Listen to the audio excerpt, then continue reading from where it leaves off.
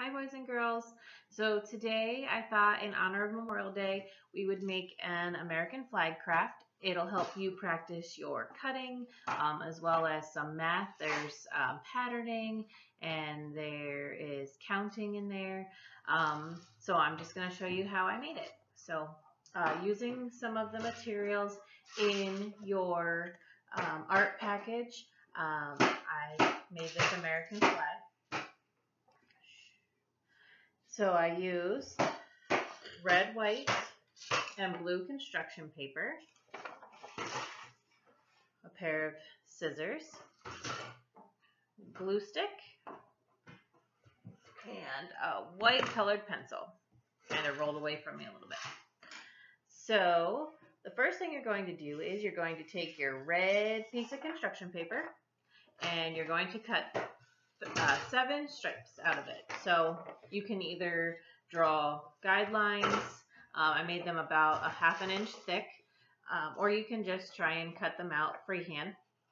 But you're going to use your scissors and cut 7 red stripes out. Once you've cut them out, you will glue them onto your white piece of construction paper. Okay, you're going to start at the top. And you're going to glue them every other. So you're going to start off at the top with red and then leave a space and glue your second red and then your third, leaving spaces in between so it makes the stripes on the flag. So red, white, red, white, red, white. So there's your pattern. Sorry. And then once you've glued your stripes on your flag, you're going to need to cut out the blue section.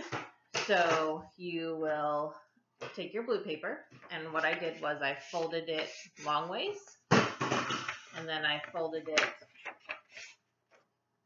this way, like a hamburger bun. And then what I did was I used my scissors to cut out one of the rectangles.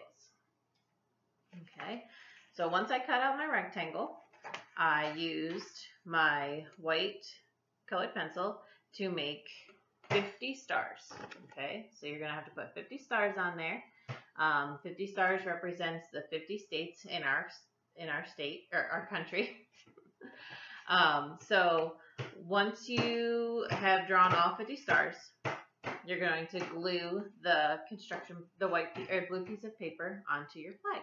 Okay. If you cannot do stars, you can draw little white dots, just like that. Okay. As long as you have 50 on them, on there, it doesn't matter what they look like. So once you glue that on, your flag is complete. Okay. So here's the patterning I talked about, the red, white, and blue, or red and white patterning. Also counting 50 stars. I want you to practice your counting. Okay. So I hope you all enjoy making your flag. You can take a picture of them and post them on the dojo so I can see them. Have a great day.